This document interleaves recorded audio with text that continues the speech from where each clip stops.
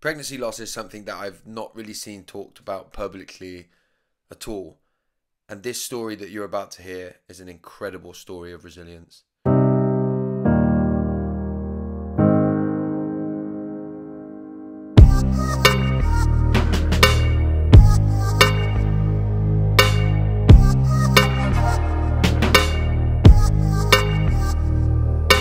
Welcome back to another episode of Irrepressible. Ordinary people with extraordinary resilience. And in this interview today, I interviewed Geraldine Strong. Now, I met Geraldine on a resilience webinar that I was delivering, and she shared about her story that you're going to hear in this interview today. And actually, it was what incited me to create Irrepressible, because it was the tipping point for me recognizing power in other people's stories and the power in sharing our resilience stories together. Geraldine talks about the loss of her baby during her pregnancy and how she's come through that and come through the other side to go on to have another successful pregnancy with the birth of her second child. She talks about how she got through that, what that looked like, and the importance of raising awareness going forward so that people feel less alone. I really hope that you're going to find huge power and value in this interview with Geraldine. As ever, please make sure you subscribed and turned on the notifications so you know each and every time I post a video. And give this video a like as well. Honestly, I'm blown away by this one. Geraldine, I'm really excited about this conversation that we're about to have, because I know how much power there is and how much it's going to help people. How are you feeling? Yeah, good this morning, thank you. Yeah. Feeling good? Yeah. Why don't you just quickly, before we get started, tell us a little bit about who you are and what you're doing in the world? So my name's Geraldine and I work in marketing. I've recently returned to work after being on maternity leave with my second child. So a bit of a head spin going into lockdown in an office environment in my little corner of the world. But yeah, just getting back into the working world. The children are back in preschool and nursery, so it's a bit full on, just juggling everything like everyone else. Yeah, and that's my backstory. Yeah, so you've just come back after the maternity of your second child, and I think that's, I think in a way that kind of brings extra power to what we're about to talk about. So why don't we just dive straight in and just tell us the story of why you've had to be resilient and what the adversity was that you faced? Okay, so a couple of years ago, I suffered a miscarriage. I'd already got my son, who was 2.5 at the time. So we had planned to increase our family. It hadn't been an easy decision. We'd been back and forth about whether we should. We'd been through some other hardships together rather than just individually for me. And we decided that we would try for another child. And similar to my first pregnancy, I got pregnant fairly quickly. So we were excited. We kept it to ourselves because we wanted to wait until first scan to share the news. I think we told our parents, but other than that, it was just behind closed doors. And then I suffered a miscarriage. I was actually in London for the day with work and physically started having symptoms. So on the way home, rang my midwife. I hadn't actually had an initial appointment yet. So, none of the conversations had taken place with anyone for where I might have the baby and things. It was still early days. But I went for a scan the following day and everything looked okay. So they were very positive. But physically, my symptoms were suggesting that potentially I might be losing the baby. I actually, after the scan, went back to work and sat in on and took part in like a team day kind of event where we did lots of conversations about similar, not resilience as such, but how to be more mindful of people at work. And I was physically going through this process, and I just had this huge bombshell in the morning. Wow. So it was quite an emotional day. But I got through it because you just carry on, get up and carry on. And then I had a second scan booked for 10 days time. Now that doesn't sound like a very long time, but it just dragged, as you can imagine. So I kept calling. Like, the midwives are brilliant. They said, just keep ringing if you've got any questions. And you know, each day we were questioning each other whether, you know, I should phone them or not, because I wasn't getting any better, I wasn't feeling any better. But I was still going to work, and I had discussed it with my boss at that point, because I knew that I was physically suffering quite badly, but also like quite emotional about it and quite tired. So I knew that if there were any big meetings, I would need I might not be able to control my emotions. And they were really supportive at that stage. But I was physically at work. It seems surreal looking back on it now. If I'd was going through it again, which, you know, hopefully I wouldn't have to, I would probably have taken some time off at that stage.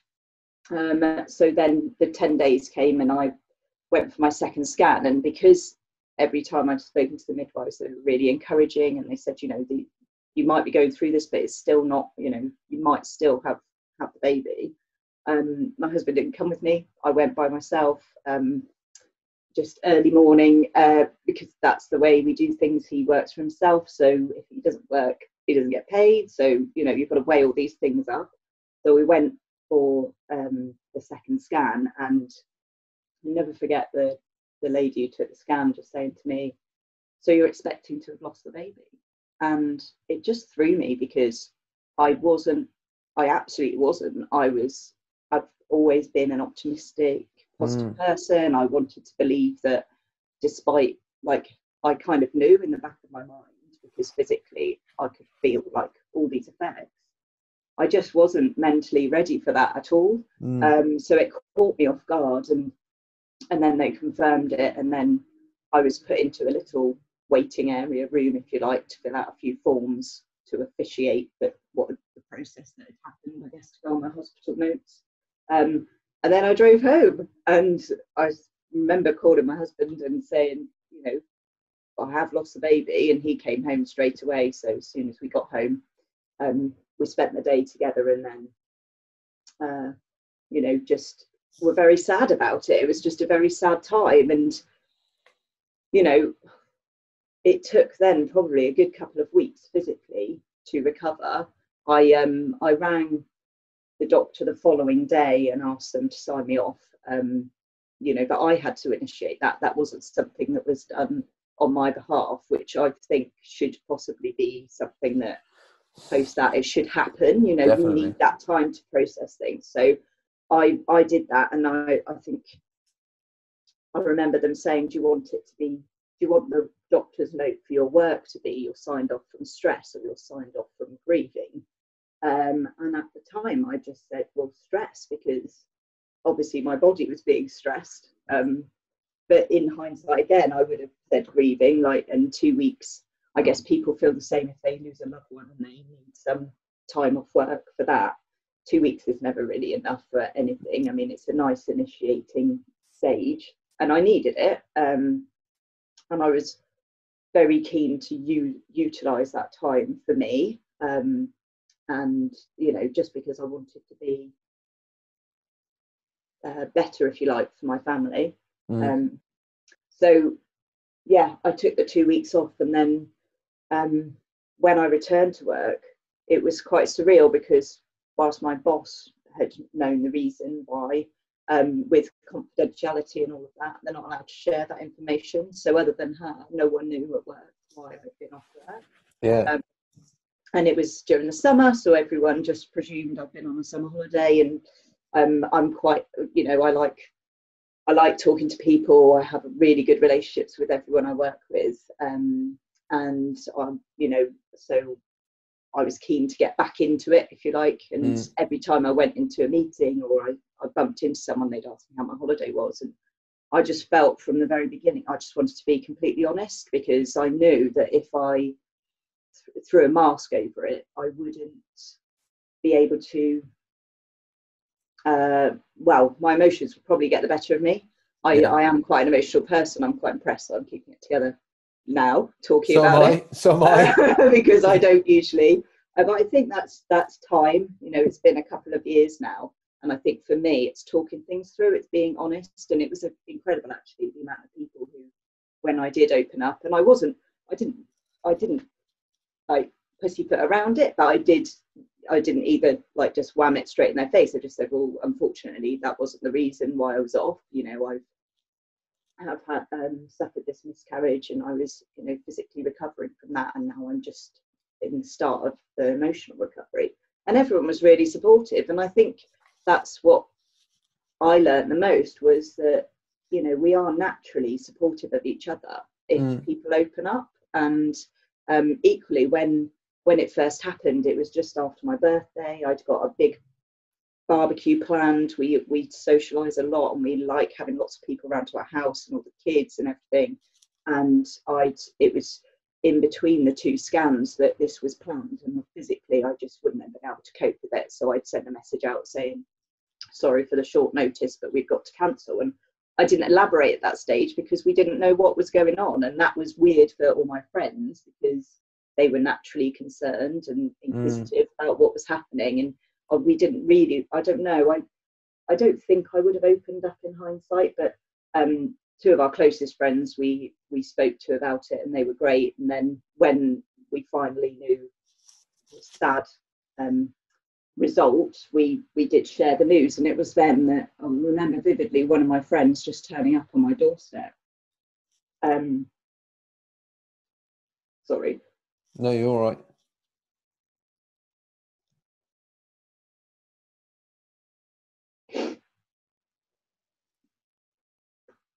Sorry, and she had been through a similar experience about 3 years before. She hadn't told anyone before telling me, other than her partner, and I couldn't believe it because she'd always been so positive, always, you know, happy, if you like.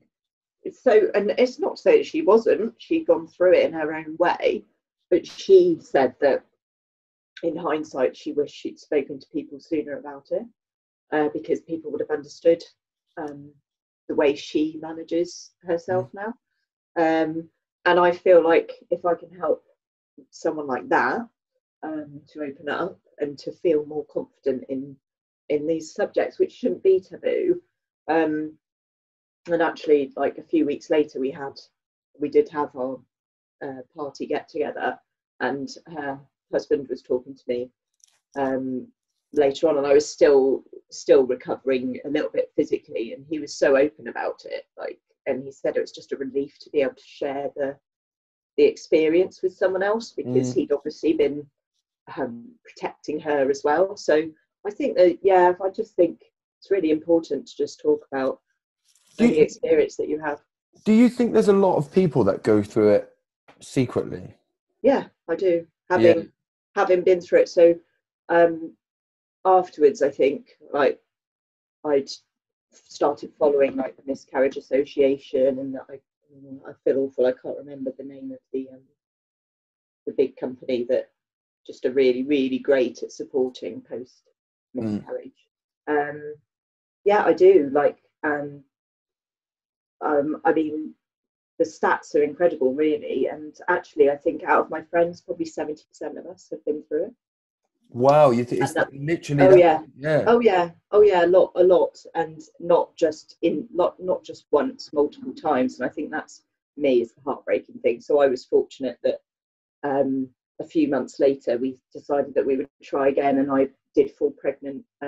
And it was nerve-wracking because every single day, like, until I passed that milestone, we lost I was at 8 weeks. And it was interesting, lots of people, when I started talking about it, always said, oh, how far along were you? How far along were you? How many weeks were you? How many months were you? I don't think that's relevant at all. No.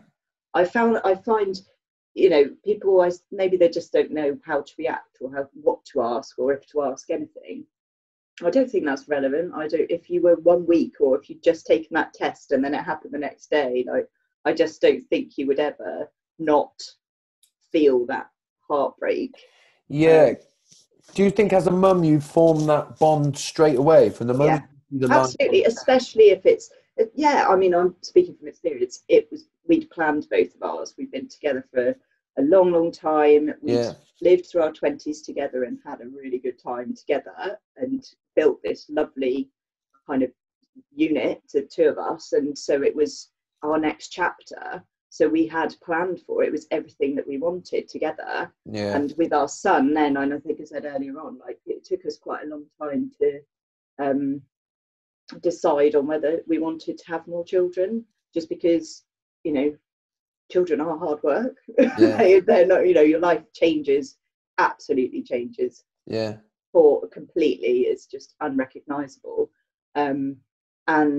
And then a couple of stumbling blocks before we started trying to have a second. But yeah, I just I think you form that bond instantly. And even with your friends' kids, you know, or your family's, you know, kids, I think as soon as you hear that news, you want the very best for that child that's going to be part of the world. Yeah. And it's not something, it happened to someone close to me recently. And I think that's why it resonates a lot with me, because maybe until it happened to somebody close to me, I hadn't probably thought about it enough. Yeah. You know what I mean? In terms of like, I certainly hadn't. I'd known friends who had been through it previously, and you know, felt sad for them, but no comprehension of the impact on the partner, the impact on the grandparents, the cousins, the, you know, everyone who is looking forward to, you know, that new arrival. Yeah. And it just being stripped away from you. And I think the other thing that was really important was that there is nothing you cannot explain why it's happened. And I think so many people blame themselves for, you know, something they may have done or they may not have done, or like physically, because it's beyond your control. So if anything, that's what I really took from people that I've spoken to. And occasionally I think, oh, could I have done something differently? But I don't think, you can't dwell on that, because it's just something that, you know, in my mind just wasn't meant to be on that occasion. And that's hard to come to terms with, but that's what I have to. Did it make you consider not having another child? Or were you more like, no, I want to try again? Because I was at the point where I wanted to try again, because we had a child previously, so I knew physically I was capable of doing it, and together we were capable of doing it. But then a lot changes with your body in between and after you've had a child anyway. So, but I if I'd have suffered another one, I think I would have called it a day. I really feel for these women who have multiple miscarriages, who haven't had a child previously, or who have and really desperately want that larger family, or, you know, it's still, people want a girl and a boy, or a boy and a boy, and, you know, they just keep trying. Physically and mentally, I don't think I could have not survived another one, but I wouldn't have wanted to put myself through it another time. To go through so it. I feel very lucky. I feel extremely lucky, because now I have two amazing children, and, you know, and our family is a happy family. But that will always, that child would always be part of that family. Yeah. So you do have you made that child part of the family? Not yet for the kids, because they're a bit too young. My son's 4, coming up 5. So and I don't know, but we certainly will talk about them in the future. Yeah. Absolutely, because they'll need to know that, you know, life isn't a bed of roses. Yeah. You know, it's not, and that's the fact of it. And I try not to shield them from everything, because they need to know realities, if you like. But equally, they are innocent, and they should stay innocent for as long as possible, in my view. But yeah, I'll certainly talk about them in the future, you know. Yeah. Because they're part of what created us all together. Yeah. Yeah. We are the way that we are. So. Yeah. And so I'm conscious, a little bit conscious of time. What if we talked in terms of the things that enabled you to be resilient? I think you talked a lot about being open about it, and actually being able to speak about it. Yeah, it's probably the main thing. Yeah, I mean, definitely for me, friends and family. I'm lucky that I have a lovely family, and you know, my parents are really supportive, and my brother and sister as well. And my husband and I talk a lot. We always have.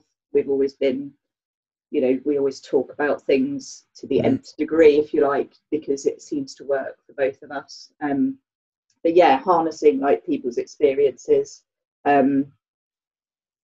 just trying to be more educated about it. So there's certain times of the year where there's miscarriage and awareness week and things like that, and just trying to hero and champion that a little bit on social networks so that more people are aware and not to shy away from it. I think for me, I've always said like I couldn't bear to be that person who didn't ask someone if they were okay. Like if I had an inkling that something wasn't quite right, maybe people might not like me for it, but I'm quite happy like poking my nose in, and if they don't want to talk, that's fine. But if they do, then at least they know that I'm there if they want to. That's certainly helped me, and there's certain individuals that I know I could reach out to even now and go, oh, I feel like this today about, and it's a long time ago, really, it's 2 years ago.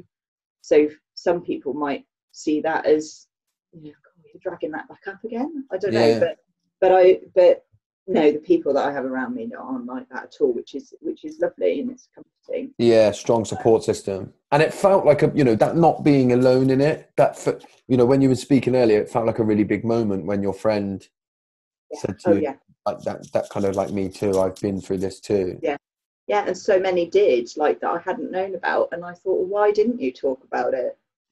For me, I've always been very open like that.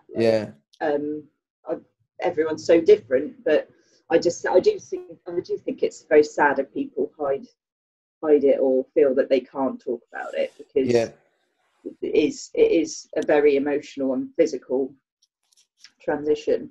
And I think it's why I think your story is sort of so powerful, and one that will definitely be, because a lot of people will watch this and you'll be the first person they've ever heard say the words, and I think, and there's lots of help out there on, and especially Miscarriage Association, they do a huge amount, and even if it's just putting them in touch, but even the midwives, like the midwife that I'd already been assigned to, so I had an appointment in my diary for my initial consultation with her, and it actually was only a week after, I think, so I actually kept that appointment, and that was amazing, because she, they're there for all elements of pregnancy and delivery of birth and things like that, and they see like tragedies, sadly, every day, and they're equipped to help with it. And I think that I was very fortunate with mine, and actually she was the